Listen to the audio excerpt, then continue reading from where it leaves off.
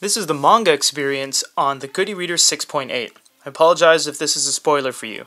We chose an unlicensed manga, so there are no confusion or issues of any kind. So, much like an actual authentic Japanese manga, they are about 6.8 to 7 inches. So you can see page turns are very quick. They're very snappy. There's no staining or ghosting of any kind.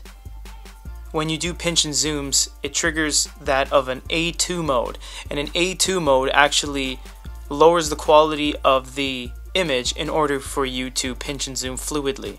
You can see once you let go, it renders within a second, so it kind of fuzzes up the image in order for the processor to be able to handle the fluidity of moving an image around.